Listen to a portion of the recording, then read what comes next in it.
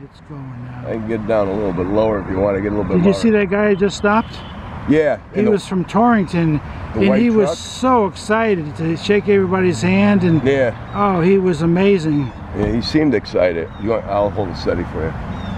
That's a beautiful view. Yeah, oh, the flags are looking good too. Yeah, I got some really other good pictures too. Yeah. See, you see where it's sitting right here, right? Ooh, that sounded like an accident. It's sitting right here. Right. Oh, so I see it. Yes, it's right at the line of the wire. Yeah, it's right there. It blends in. It blends right in. Yeah. Very good. Thank you. So I was right down in front. I took it down before, and I was right in front of it. So I got all those pictures.